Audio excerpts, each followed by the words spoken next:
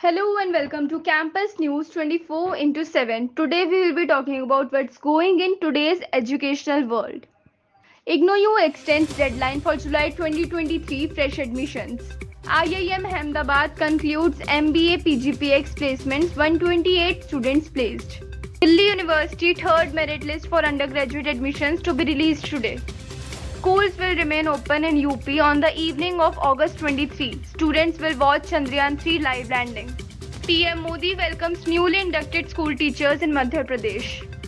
Karnataka CM highlights the need for scientific temperament in graduates. Changes in economics syllabus at GU will create missing links in the curriculum.